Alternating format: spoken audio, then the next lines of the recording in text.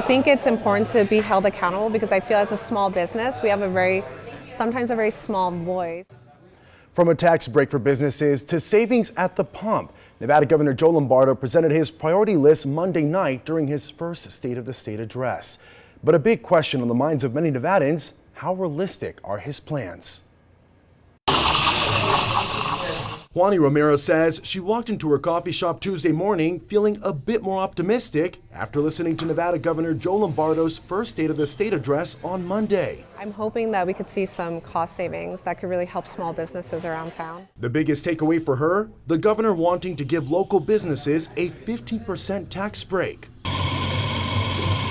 During the COVID-19 pandemic, the brewing stopped and her business shut down. 80% of her employees let go, costing her hundreds of thousands in revenue. Now, going into year 3 since the pandemic hit, she says she is on the road to recovery, but help is still needed. We have bitten the bullet, and as our margins have decreased, we haven't passed on to our customers. So this really offers some relief so that we can take on and do the work that's required. Keeping businesses like Romero's in mind, Governor Lombardo claims he will not only create a more business-friendly state.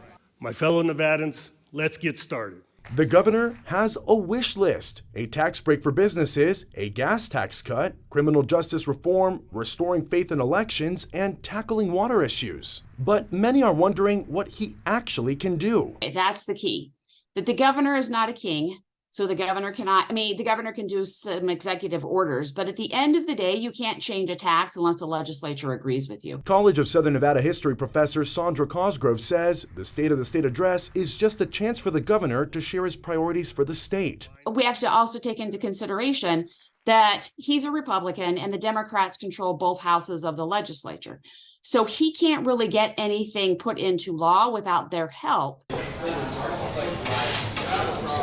But for Romero, she hopes the governor will find a way to bring about change. She says the livelihood of her business depends on it. I think it's important to be held accountable because I feel as a small business, we have sometimes a very small voice apart from our chambers that are protecting our best interests.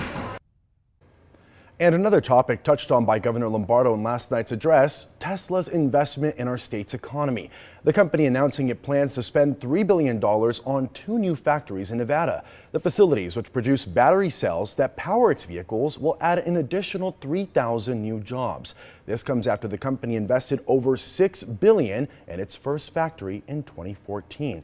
That brought in an additional 11,000 jobs.